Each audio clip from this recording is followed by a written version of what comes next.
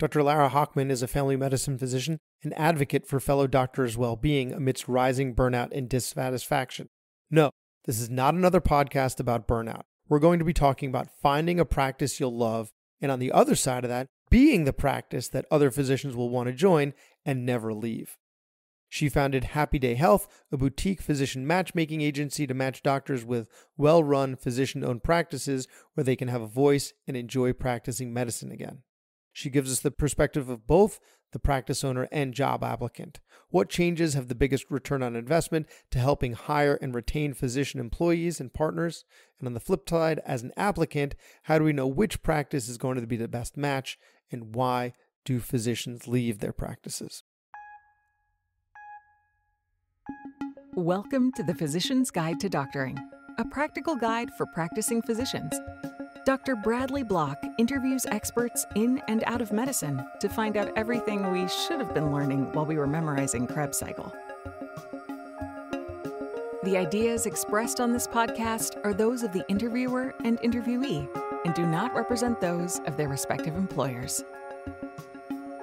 And now, here's Dr. Bradley Block. Dr. Lara Hochman, thanks so much for being on the podcast. Thank you for having me. Long-time listener, first-time caller. So what's your origin story? How did you end up getting into, what is it you called it? Medical matchmaking. Yeah, I got into this. I actually fell into it. So I was helping friends find practices that they really enjoyed and helping colleagues and helping practices find physicians.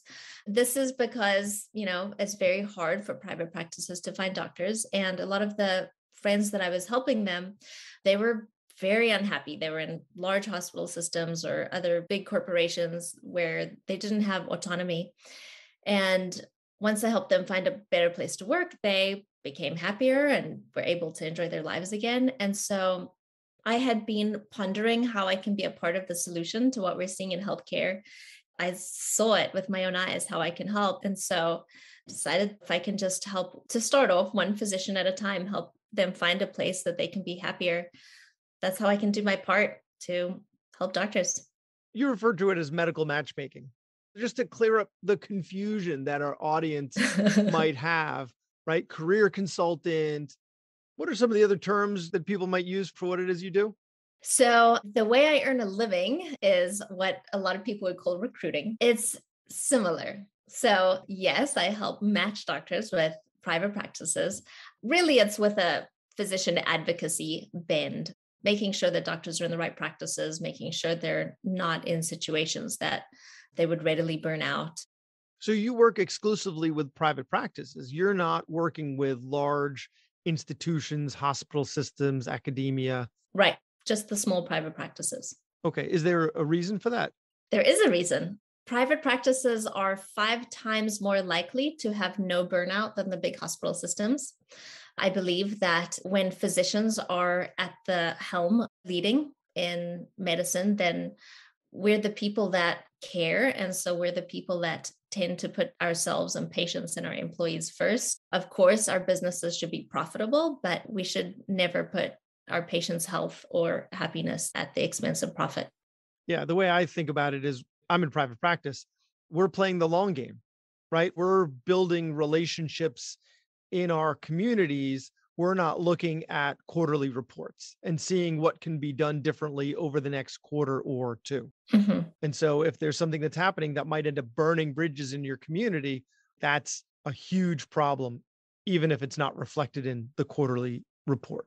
Exactly. And if you're a physician and you're running the practice, you're going to be experiencing the same issues that your employees are experiencing. And if it's bugging them, it's probably bugging you too.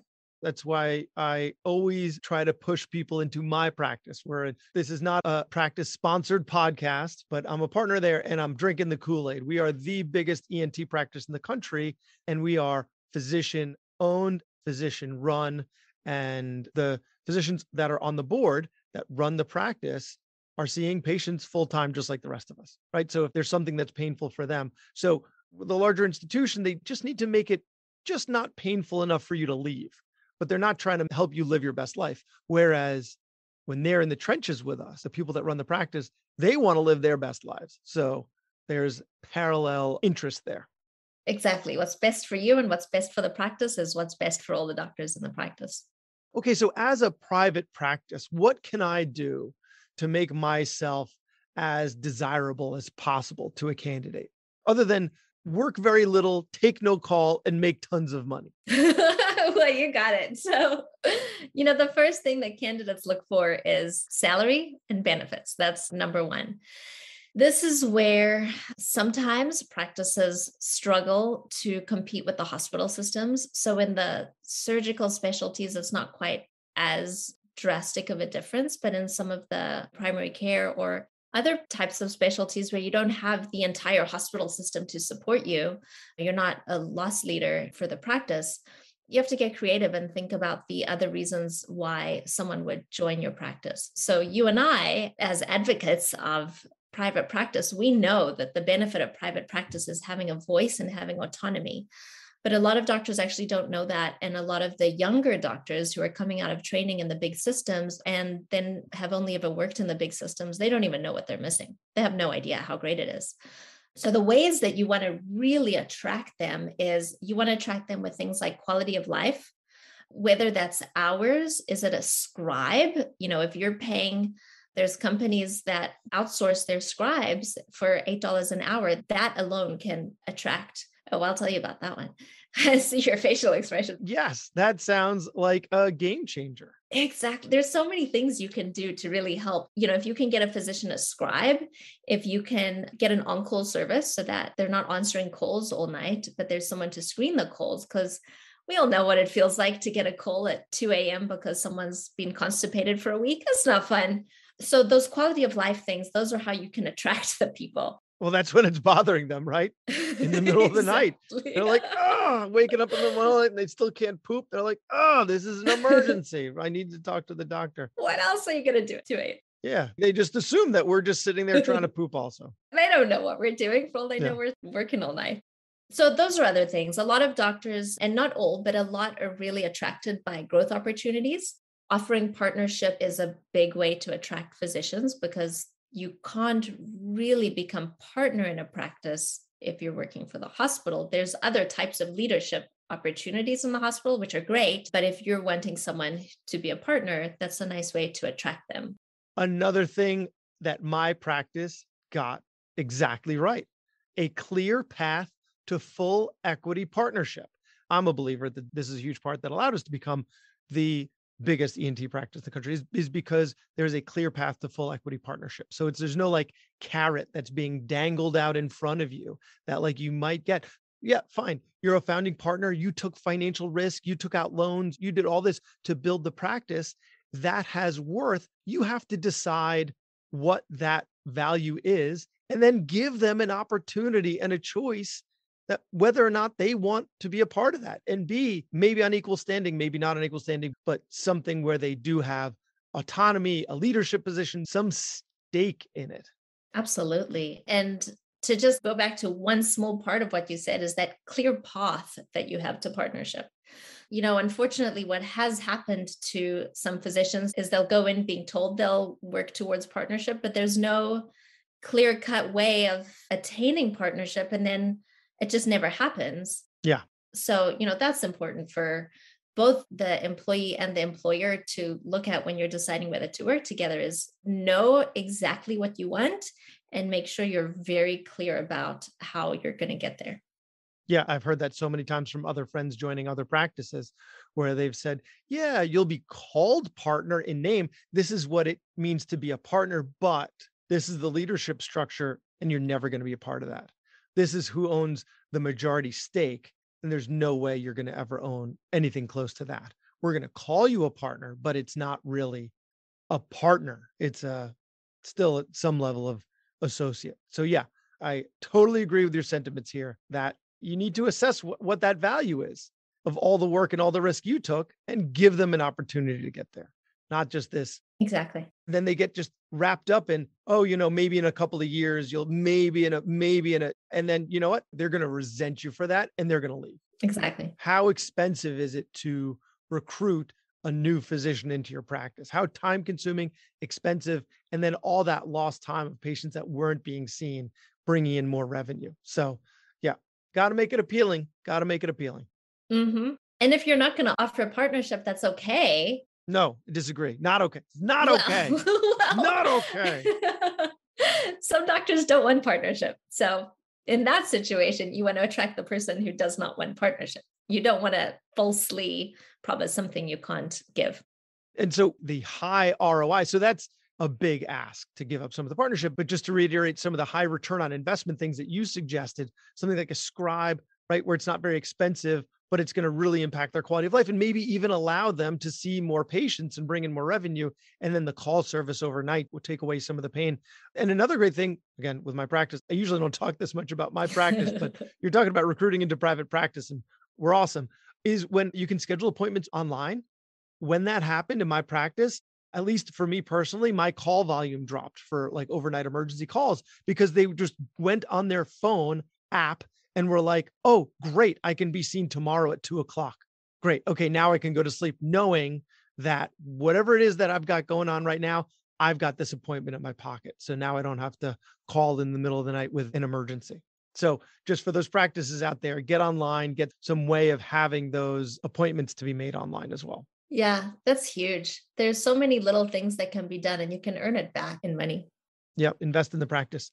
Okay. So as a candidate, how do we know that we're going to change hats? We're a candidate now. So how do we know if a job is a good fit? What are some of the things that I'm looking for? Because especially when you're interviewing, it's hard to tell.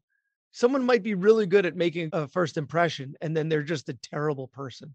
So how do I take a peek under the hood? What am I looking for? There's a few things. So what's right for you may not be right for me. So the very first thing you want to do is before you even start interviewing is really just sit down, get rid of any distractions, put your phone away, make a list of all the things that are important to you. You know, the obvious ones are location and all that, but looking at a practice directly. So you want to think sometimes size of practice is important. Sometimes who is in the practice is important. There are certain, practices that put a lot of effort and emphasis on diversity. So if that's something that's important to you, you want someone that matches with that belief. During the interview itself, really get down and ask those hard questions. Any question that is important to you, make sure you ask the question and make sure you ask it of more than one person. So if you're interviewing with a practice that has 5 physicians, you want to interview with at least 2. And bonus points if you can speak with another one just away from everyone else and just say, hey, I just want to get a feel for what it's like working here to get a true sense of what it is. And sometimes you can ask the same question to multiple different people and see if you get the same answer. Because if you're getting lots of different answers for something that's really important, and some of the answers are great and some of the answers aren't so great, you really want to dig into that a little bit. You want to look at why the position is open. So are they growing? Well, that's generally a good thing. Is it because someone left? So that can be good if they left because they were at retirement age and it was just time for them to retire. That means you get a whole bunch of great patients, hopefully great. And in that case, you want to know what their practice style was, because if you're going to be inheriting those patients, you don't want it to be patients who, a lot of younger physicians don't prefer to prescribe a lot of controlled substances, and the older physicians tend to have patients on more controlled substances. So that comes up not uncommonly. If it's someone who left 2 years into joining the practice, then you want to look into that a little bit more. Would it be out of line to find out their contact information and get in touch with them? So if there was someone that recently left the practice, the reason I bring that up is because that's actually something that I did when I joined my practice. I got in touch with 2 people who had recently left. And as it turns out, one of them ended up coming back. So to find out why they left and what they thought, get a more objective measure. But I don't know if every situation that's going to be an okay thing to ask for. It is something that I have done as well. I think it's reasonable. You can always ask. The worst they can say is no. I don't think it's an unfair question to ask at all. And of course, keep in mind that different people will think different things. So what's a deal breaker to you may not be a deal breaker to me. So really find out if they left because there was a change of administration that made things unpleasant, or there was an employee that made things difficult for them. You want to look into that a little bit more, because you don't know what really happened. They may tell you their story. There's always three sides to every story. But if every physician in Texas left, well, that's a little bit of a red flag, isn't it? So when it comes to larger practices, sometimes they're almost like larger institutions in that they have this take it or leave it contract. So in that situation, what are some of the concessions that you've seen made where it seems like take it or leave it, but in the end, that wasn't exactly the case? You were able to negotiate some. So what were some of the concessions you've seen? It varies so wildly. So in the big systems, like the big hospitals where they say it's take it or leave it, sometimes it is take it or leave it, and sometimes it's really not. You often can negotiate, even if they say you can't negotiate. And there's a lot that goes into that. If you're in a specialty where there's a whole bunch of you guys and there's nurse practitioners that can do the same job, I say that in air quotes. For those listeners who are not watching the YouTube channel, they were air quotes. They were there. Yes, I should say the perception of doing the same job to administration, it's a lot harder to negotiate. But if you're in a specialty where an example would be oculoplastics, there aren't exactly a lot of oculoplastic surgeons around. So you have a little bit more wiggle room there. So always you want to tell them what you bring to the table. The big physician-owned groups, it varies. A lot of us in medicine are, well, I went through this, so you need to go through it. That's a hard barrier to push through. But certainly if you're excited to come to the practice and you come to them and say something like, this is what I bring to the table. This is what I offer you. This is how I can benefit your organization. I love training on information technology, or I notice you don't have any social media presence. I'd love to help you with that. There's a lot you can bring to the table and say, but this, whatever it is, the non-compete is not okay with me. Typically, I work with the smaller practices. So there's always wiggle room in the smaller practices, but you can negotiate anything. The worst they can say is no, so long as you have a respectful, kind, logical discussion with them. It should never get in the way of how things go with you as an employee, but always negotiate something that's unreasonable in your contract. Yeah, you're going to need to advocate for yourself from the beginning and throughout your time there.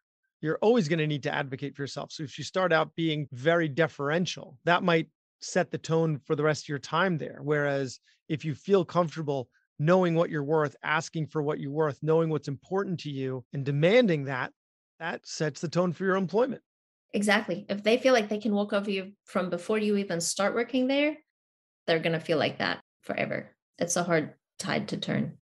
So now let's change hats again. Back to the employers, right? The physician practice owners out there. We're going to be speaking to them. So what are some of the common reasons why your clients have left their practices, or in the same vein, not taken offers? Two very different questions. So physicians often leave because of burnout, barring, of course, moving for family or leaving to take care of a family member. When they leave the practice because of some sort of unhappiness, it's burnout. It's not having a voice. Sometimes change of administration, where maybe you were happy before and things aren't going so well, or even just a change of employees within the practice where you're not able to have any say in how that goes. So that could be with a medical assistant who makes you get behind by an hour or two each day, or, there's so many different things. And that goes back to autonomy, because if you don't have the option to get rid of them or move them to a place where they'd be better, that medical assistant may be better as a receptionist. So that goes back to autonomy. Sometimes there's a little bit of a personality clash that happens, but those are the big ones. Those are why people leave. As far as why doctors don't take a contract, the big ones would be, I've had doctors decline interviews entirely because tail malpractice is not covered. I've had them decline interviews because there isn't enough paid time off. So those are probably the big ones. Before interviewing, they'll decline to even have an interview if the salary isn't high enough, if PTO isn't enough, and if the tail malpractice isn't included. So those are three big ones. Once an interview's already happened, then it'll just comes down to, is it a good fit or is it not a good fit? Some things I've seen have been they were interviewing and didn't realize that they'd have to supervise a nurse or a nurse practitioner. That's definitely something they should know before they join. I've seen someone ended up And this was both sides agreed that it wasn't a good fit. This physician wanted to do big things. He wanted to be on hospital administration and be chief medical officer. And this practice had actually pretty great leadership opportunities within their practice and within the hospital system. But it was a much smaller hospital. It was a community hospital rather than a big system. So that's typically why things tend to go awry. Usually it's very amicable, but the big ones, which are the salary, PTO, and tail malpractice insurance, that's like absolute deal breaker. Even when I say, hey, let me go back and speak with the practice owner and see if I can get them to wiggle a little bit. This is before they've met each other. At that point, they're gone. Yeah, unsalvageable. Yeah. Okay. Do you have any parting words for both camps, right? Parting words for physicians looking to make the right match. We'll do that one first. For those physicians, keep an open mind, really take a look at the private practices. So usually doctors looking for a job will focus, very narrow focus on salary. Yes, salary may be higher in a hospital system, and the smaller private practices won't advertise their salary when they put out a job ad, and it's because they know they can't advertise with the hospitals. But you're paying for the price of your happiness. This is the price of you being able to spend time with your kids, the price of you being able to be present with your kids. And, burnout is really not fun. So really think about what that costs to you. Keep an open mind. Remember, you can always negotiate a lot easier with a practice. Really identify what's important to you before you even start embarking on the physician search, on a job search. And then parting words for those practice owners out there, other than keep the salary high and the long tail malpractice insurance. Yeah, keep the tail. If you can keep the tail, it's huge. It's absolutely worth it. But yeah, as far as the practices go, I know a lot of practices have a hard time finding their physicians. They're out there. There's always somewhere out there. There's people that can help.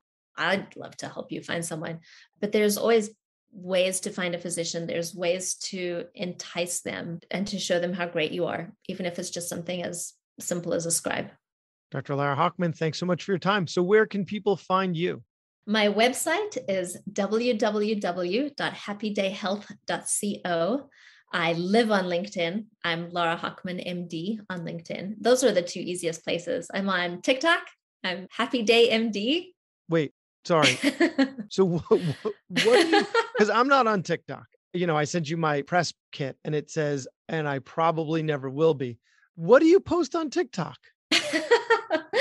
Whatever I feel like at that day. So some days I will, for those that have been on TikTok, you'll know what I'm talking about. For people who aren't on TikTok, there's all these fun sounds and then you mouth the words to the song. I typically tend to find, post something stupid about doctors choosing hospitals or doctors being burned out. Sometimes I'll post something actually educational. I posted something on what you should make your resume look like. And I posted talking about commute, and I talk about anything job related for physicians and what to look for. But for the most part, it's just having fun with what's going on in healthcare these days.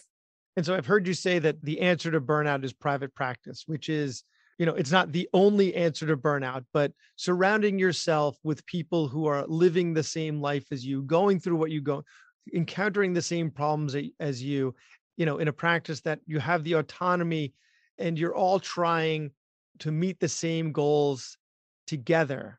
That type of camaraderie and having them care about you and your well-being. Clearly, I'm trying to sell people on private practice too, because I'm living it and loving it. I love what you're doing out there. So Dr. Lara Hochman, thanks so much for your time. Thank you for having me. That was Dr. Bradley Block at the Physician's Guide to Doctoring. He can be found at physiciansguidetodoctoring.com or wherever you get your podcasts. If you have a question for a previous guest or have an idea for a future episode, send a comment on the webpage. Also, please be sure to leave a 5-star review on your preferred podcast platform. We'll see you next time on the Physician's Guide to Doctoring.